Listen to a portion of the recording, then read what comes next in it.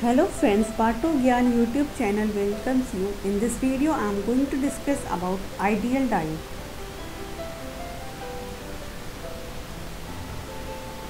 Here is the basic concept of ideal diode. An ideal diode is a diode that acts like a perfect conductor when voltage is forward biased and acts like a perfect insulator when voltage is reverse biased. This is the symbol of diode. This terminal is anode and this terminal is cathode.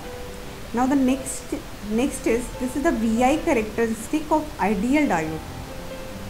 You can see in the forward bias there is no voltage drop, and in this reverse bias there is no value of current. So why there is no voltage drop? Just because in the forward bias the value of resistance or depletion region is negligible, or it can be considered as zero. That's why there is no voltage drop in the forward bias, and there is no current in the reverse bias, that is I is equals to 0. Because when the diode is operating in reverse bias, it has infinite resistance. So the I is equals to V by R, and when we put R is equals to infinite, the value of current is 0. There are two reasons of operation of the ideal diode: the reverse bias and the forward bias. The condition of reverse bias is V is less than 0, and the condition of forward bias is I is greater than 0.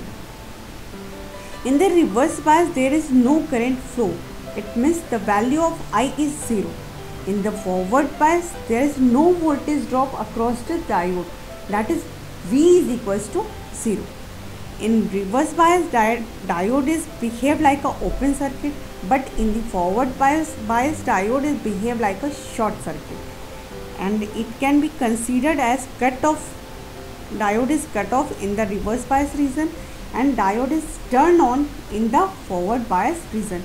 So for the reverse bias region it is open circuited and I is equals to 0, and applied voltage V is less than 0. But for the forward bias it behaves like a short circuit. The value of I is greater than 0, and the voltage drop across the diode is 0. In reverse bias the diode supports any voltage with no current flow, but in the forward bias diode passes any current with 0 voltage drop. This is all about the ideal diode.